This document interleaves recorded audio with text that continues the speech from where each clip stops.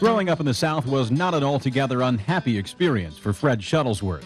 I was raised by my mother and grandparents, and my mother taught me respect for God. She sent me to church. I've always looked forward to going to church. And the young Fred Shuttlesworth excelled at school. Rosedale High, in a little village of Oxmoor, 4 or 5 miles from the heart of Birmingham. I graduated in 1940. I was the valedictorian of the class. Family responsibilities came quickly. I married in 41 at 19, became a truck driver. But he was restive. He told his new wife, I feel like my life is designed to reach many people. Anyway, I'm going to school and just be prepared for whatever God says. After graduation, he first became a pastor in Selma and then got the call to Birmingham. He immediately involved himself in the civil rights movement. I joined in the ACP, and I began pushing them. He organized the Alabama Christian Movement for Human Rights. The Southern senators and representatives and governors, they were getting ready to disobey the Supreme Court decision. A lot of people had never even registered to vote. He had people lined up to teach the folks how to vote. I was the first church in Birmingham that registered all of his people. We started testing the laws. He would get out in the street and be in the front of the line for the marchings and demonstrations. Those of us who was out there did not know whether or not we would be killed. Reverend Shuttlesworth stood up to him. I saw them when they had the water hose and the dogs on the children. He was hit by the force of the water hose and was knocked down. Had to be hospitalized too. We started having mass meetings. Every Monday night at a different church to inform the people and to get the fear out their heart. There were many of these historic meetings, but there was one in particular that will always be remembered. June 5th, 16th Street Baptist Church was crowded. I gave one of those rip road speeches. He told us we had to be non-violent. You don't do God's work with the devil's instruments. And that's the key to nonviolence.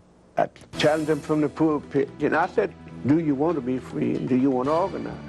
Fred Shuttlesworth's oratory galvanized the Birmingham movement. Bus protests and demonstrations grew. So did the dangers. He was shot at, he was jailed, had to fight his way out of jail through the legal process. They would try to outlaw people, just asking for freedom, asking for Negro police, which was a good thing then. The Ku Klux was riding around the church where he pastored. Well, the Klan decided I wasn't going to be around. He was bombed 3 times at the church. That 16 sticks of dynamite exploded. It was far from under my bed, and I didn't get a scratch. He was bombed, he was hosed, he was bitten by dogs. He survived all of these. He lost everything he ever had. God saved me the need to fight. It didn't slow him up a bit. It's just like putting grease on an axle. But you know, an injunction is an injunction. If you violate an injunction, you go to jail. I said, well, this must mean then jail, here I come. Gradually, the Birmingham protests brought about grudging changes, but not before. He was involved in criminal and civil litigation over 30 times. He had some 25 criminal prosecutions against him. He saw injustice occurring, and he refused to be silent, even though it put his own life in jeopardy. I see him as a hero because he was the single most important person here in Birmingham that provided leadership for the civil rights movement. I thank God for sending Reverend Shuttlesworth to Birmingham. And Birmingham wasn't the only city in the South that benefited from Fred Shuttlesworth's leadership. He was one of the big 3 in the civil rights movement. Along with Reverend Martin Luther King and Reverend Ralph Abernathy. And Dr. King had a tremendous amount of respect for Reverend Shuttlesworth and sought his help. Fred Shuttlesworth's open resistance to segregation actually predated Dr. Martin Luther King Jr.'s protests. 7 years before I invited Martin Luther King to Birmingham, we'd already been having demonstrations. I was already getting beaten up and wounded.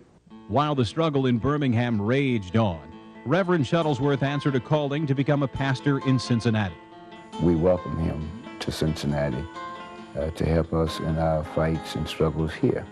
Cincinnati at least was different that people in Cincinnati were committed.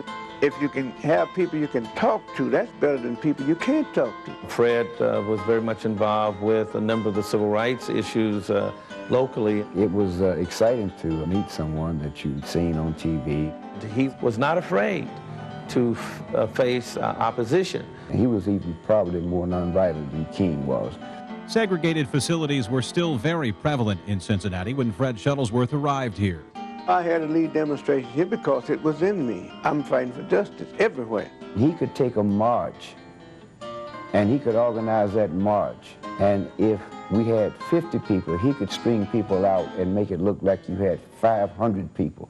And he would say, you know, I've got the jailhouse itch today. I haven't been to jail in a long time, and I kind of miss it a little bit. He is the most courageous man I've ever seen. To tell you the truth about it, if I'm not into something, trying to make some changes happen, I'm miserable. Because of his courage and the courage of other dedicated Cincinnatians, the shame of segregated facilities was eliminated from this community.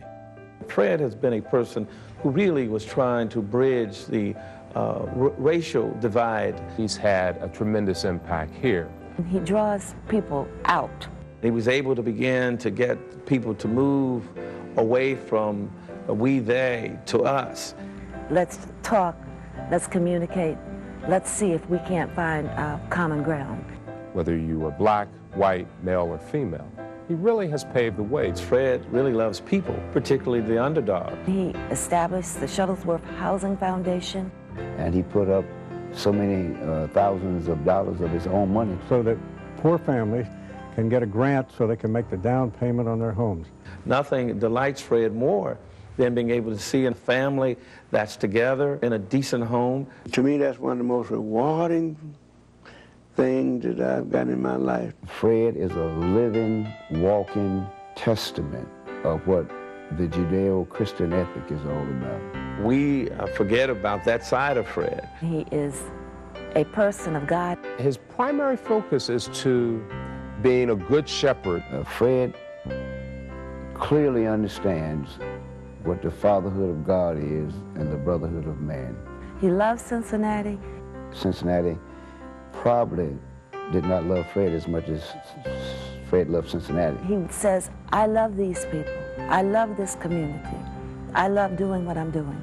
Our community should be very proud of what he's accomplished and what he's continuing to accomplish. He never gave up his vision of America and his vision of equality of all races. Fred Shuttlesworth was and is a soldier of freedom. If I could give my life today to end racism in America, I would do it. We have to recognize that God put all people on earth to dwell together. I believe that then, I believe it now. You shall know the truth, and the truth shall make you free. Ladies and gentlemen, we present to you a legendary American hero who honors us by becoming a great living Cincinnatian, the Reverend Fred S. Shuttlesworth.